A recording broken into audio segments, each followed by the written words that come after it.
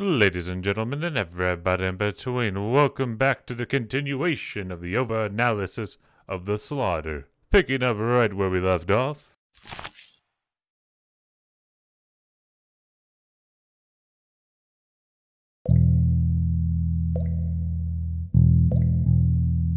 Well, we must have passed out because we're in dream world now. And that fish friend's still there, being all glowy. Maybe he's like our spirit animal.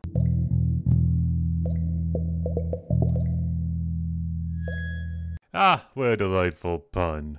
I suppose if I wanted to take the time, I could dissect this scene for the symbolic narrative that it is portraying. In particular, we have a slowly dripping liquid coming into a plant. It looks like booze. So are we feeding the plant booze? Maybe that's symbolic of our need to drink in order to grow and flourish as a human being, especially if we're a Nordtastic private eye. So anyway, we found a book about Alice in Wonderland and we take a look at it, and then all of a sudden a glass magics up on the table, and then we fill the glass with the mysterious liquid that we drink, and then the dream sequence is done after we escape through a mouse hole. It's just interesting, I suppose. I don't necessarily see the importance of it, but hey, maybe this will all work itself out in the later chapters of the game. But wait, there's more. Yeah, we're not done yet with our surreal adventure game experience.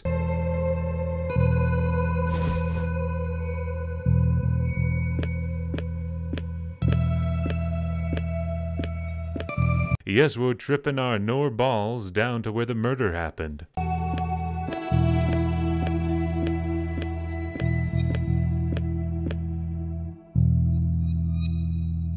Note the interesting use of color in this scene, and yes, I'm sounding pretentious because I mean the words that are coming out of my mouth. I like that there's only one source of light in the background, and that it is obscured by the darkness that surrounds the majority of the screen. Now, the only things that are in color outside of the light source are the victim and their blood. Our heroes in black and white. It's rather interesting. It's a visually striking image, and it's a lovely and minimalistic use of contrast. Nothing too flashy here, but nevertheless, it still conveys a certain sense of weight.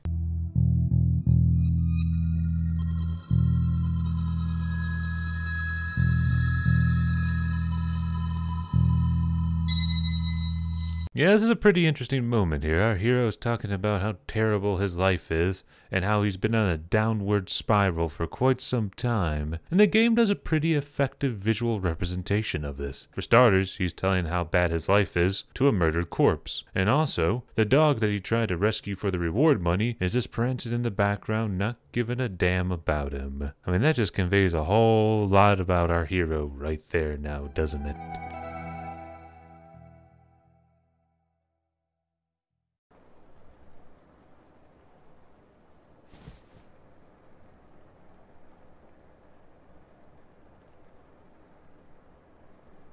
Well, that was a pretty cool sequence of events. So now what do? Well, we just gotta wait for stuff to happen to us.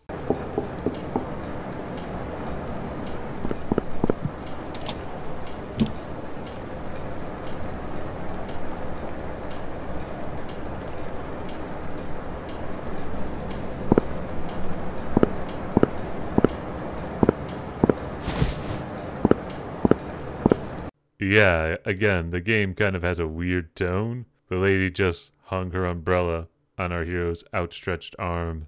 Alright.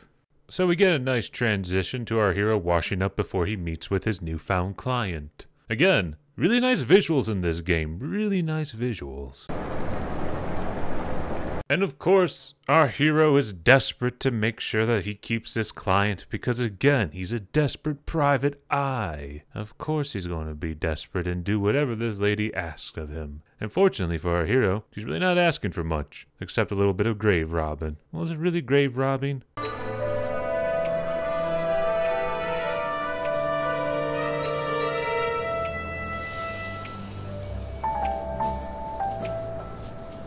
So all this lady wants is our hero to go to the morgue and steal a pendant that was on her murdered sister's body. Because apparently the police aren't going to give it back to her. Instead, they're going to keep it and sell it on the black market, blah, blah, blah, rationalizing for breaking and entering into a morgue. And of course, our hero is a bit iffy about it, but like the majority of noir stories, this mysterious femme fatale offers our hero such a large sum of money that he simply cannot refuse her offer.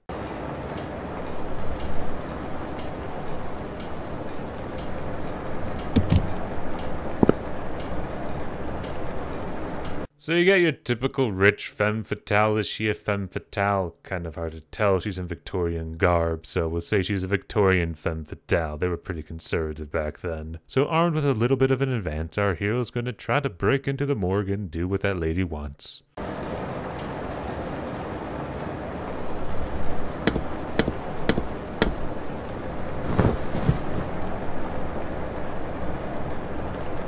Oh look, there's an eyeball poking out the little peephole. And no, our hero doesn't acknowledge it. Maybe he's just used to it. That's still really weird, folks. Oh look, for the very first time in this game, we get an exterior shot of our protagonist's house. Nevertheless, though, there's not a whole lot for us to do here, so let's get to the overworld map. Yeah, there's an overworld map, and you can go to all sorts of locations. Like, say, the crime scene.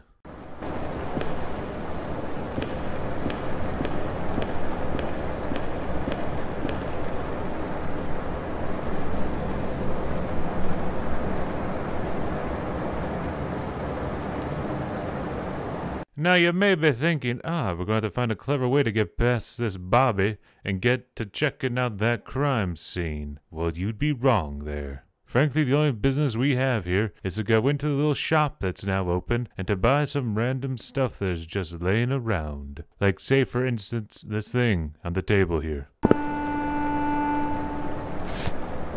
Yes, we've picked up the umbrella hat, the most practical and Victorian of items. So what are we going to do with it? Well, I don't know. Maybe we should go check out that morgue.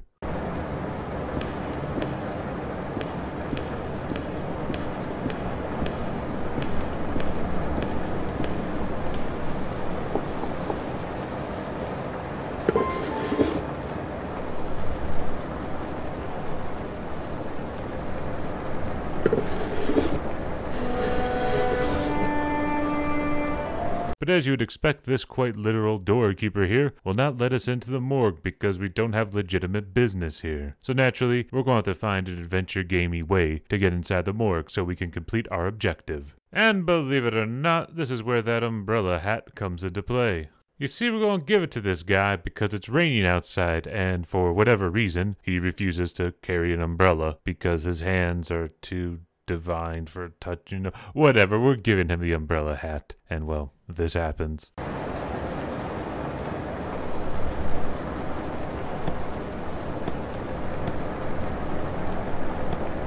Yeah, he's stuck now. That umbrella hat must be very, very securely fastened to his head. But with the gatekeeper now taken care of, we have all the time in the world to find an alternative way into the morgue. And sure enough, we do.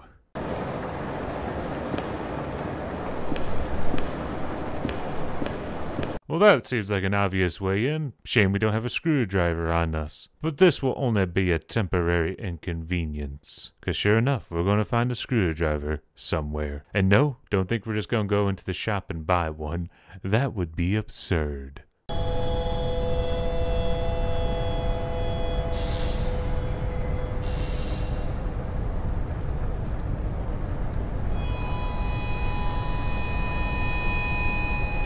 Well, how lovely. The friendly barkeeper was worried about our health. But nevertheless, there is an important item we can get from him. You see, what we gotta do here is order a cocktail. A screwdriver, to be precise. Yeah, we're going to get our screwdriver from ordering a screwdriver. That's very adventure gamey right there, folks. Very adventure gamey.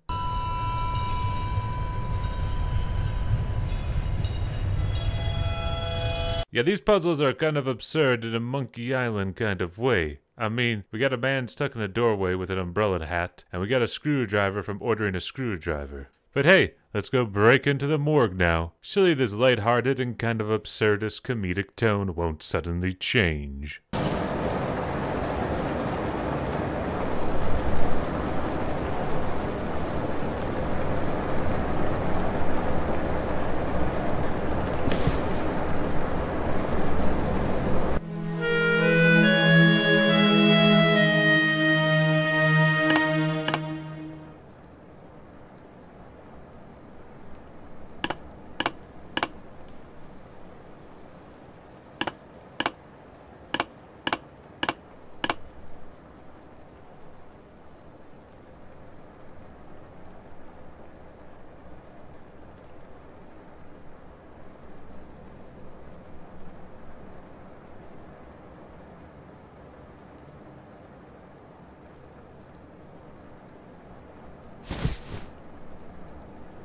Wow, look who's dead. The hooker with a heart of gold who we met very early on in this game. She was the one murdered in the alley by Jack the Ripper. And oh, wait a minute. That means her sister is a lady we're working for. Oh my goodness, things suddenly got very sad and very complicated.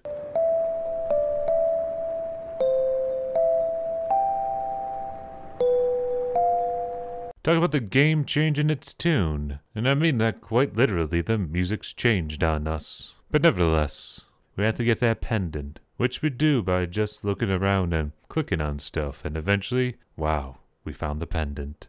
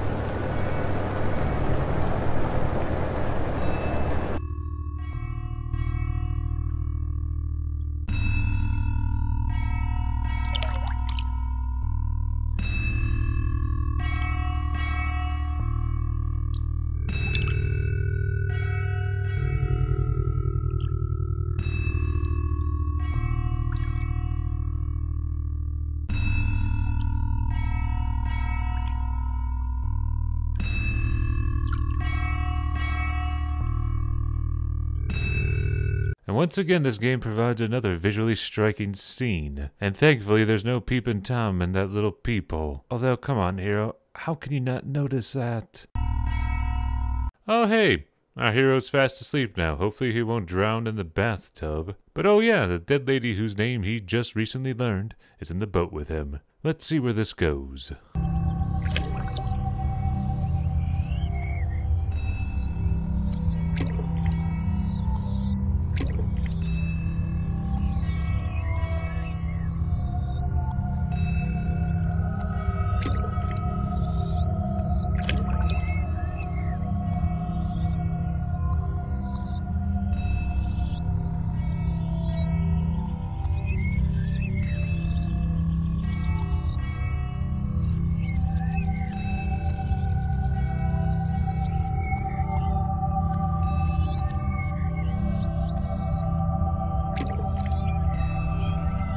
Yeah, this is all kind of bizarre. It's like our hero's on a date with her, and she's telling him all this personal stuff. I guess his subconscious is just making up everything. Yeah, it's almost like I'm playing two completely different games now. On the one hand, you have the game world, which is filled with some wacky, crazy Monkey Island-style puzzles and sudden bouts of sadness, and then you have these dreams, which are just banana pants crazy Twin Peaks town. But damn, are they interesting. Oh yeah, before we see the next scene, I just want to point out that I am not in control of anything happening here. This is like a cutscene, folks.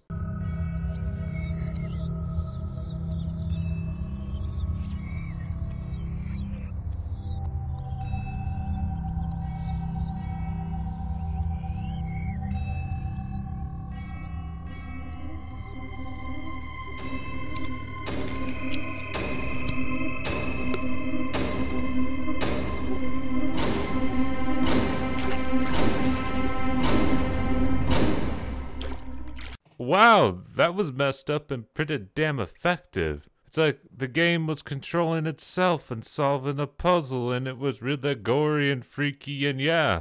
Damn, this game knows how to shift tone at a drop of a hat. Like right there, that was really damn clever and pretty well executed. I have no idea what any of it means. Maybe this guy is actually the serial killer, but he doesn't realize it because he has these freaky blackout dreams. But still, damn, that was cool.